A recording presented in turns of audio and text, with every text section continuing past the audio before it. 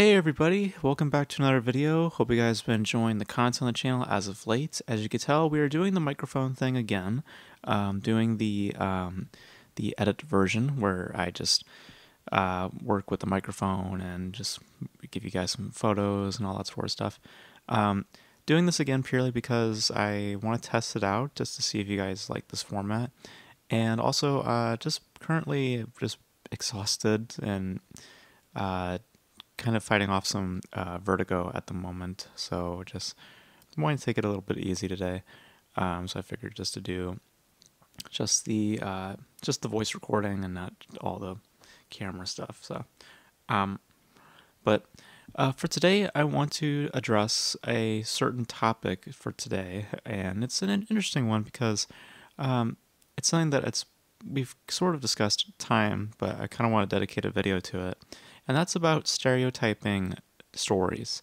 Now, when I say stereotyping stories, there's the obvious, cliches, things that people find in films that are, in terms of like plot points, in terms of just characterizations, developments.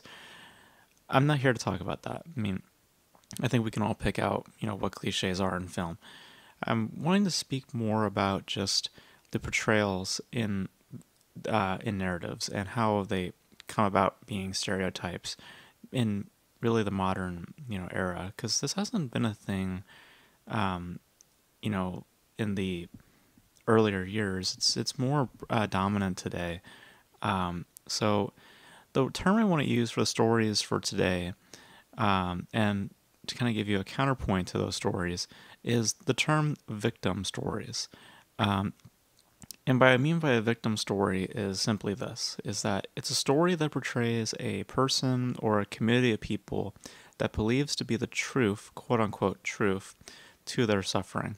So it's a story that revolves around the hardships of such and such because of such and such, and thus the world around them is against them, and that they are always going to be put in a hard position because of it. For example, and again, just to illustrate my point, certain communities of people, like the LGBTQ community, their stories are always about exploration and about hiding, and black stories, stories about the black community are always about oppression. Female-driven stories are always about domination over men and toxic masculinity. These are all stories that portray these sort of people as people that are suffering, and in turn creating a really just manipulative and just very close-minded perspective as to just what those stories can be. It's not to say that these stories don't exist. Of course they do. There's definitely stories of people who have been oppressed, people who have dealt with toxic individuals, whether that be men or women, LGBTQ members. Sometimes, yes, there are people out there who can be against those sort of people and their personas. It's not to say that those stories don't exist. To say that that is the only story that you can tell, I think, is very limiting, and I think that can create a certain viewpoint, and within that, instill a victimization and a insecurity within the viewer, or just generally speaking, our sensibilities, our perspectives in the world at large. I don't think it's informative of the world that we live in today. These sorts of stories, the way that they're portraying these stories, I just don't think is accurate.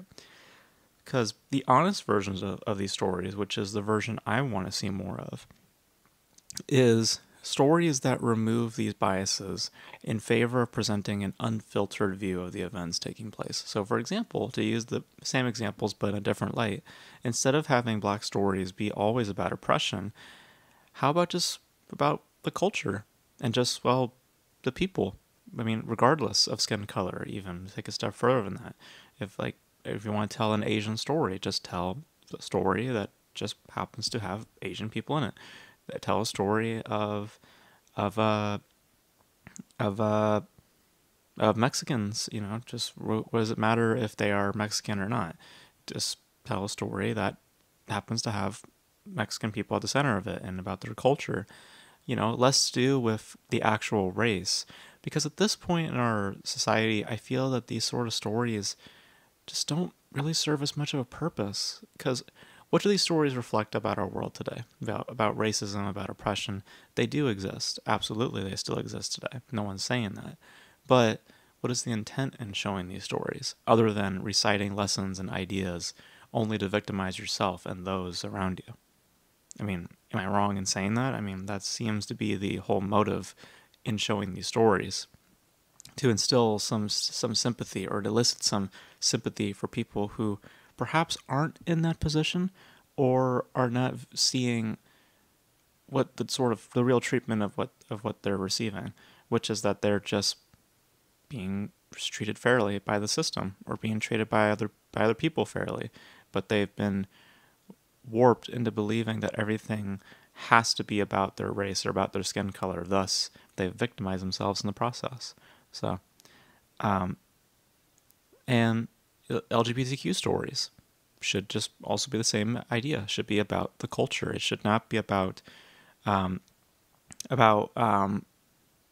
exploring identity and thus manipulating that sort of idea, again, because it's a biased point of how they show off those sort of things. It should be more about the real impact to their mentality, what that means to them, not just for them, but also on the outside of that, what that looks like, and what it ultimately might actually be in turn.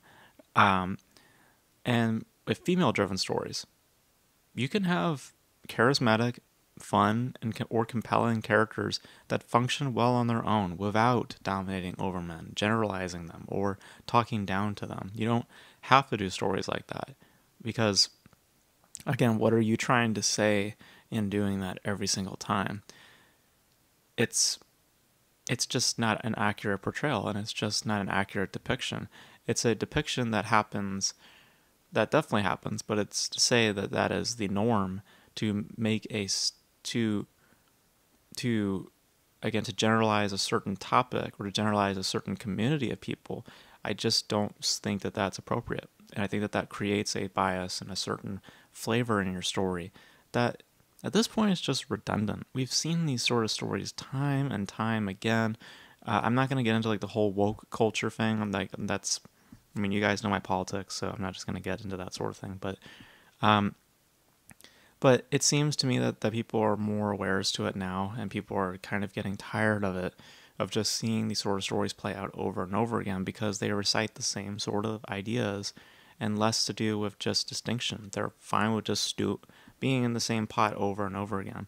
Like just recently with the film Origin I just saw.